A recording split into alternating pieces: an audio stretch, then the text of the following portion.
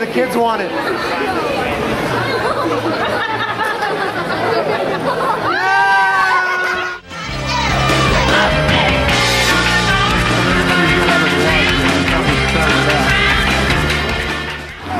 How's it going? I'm Jan Hudak with the Canadian Alpine Ski Team. I'm here at Castle Mountain, and we've had our Husky Snow Stars. It's the final event of the season today.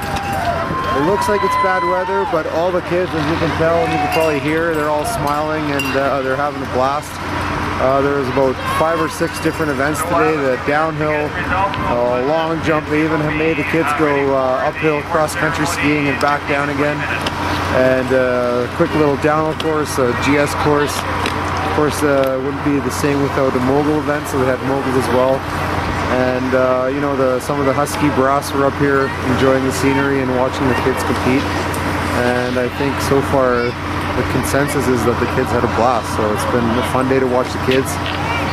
My son up here who's just about old enough to start competing next year, and you know, it's exciting to see all the kids having fun and really enjoying themselves, even when the conditions are cold and snowy.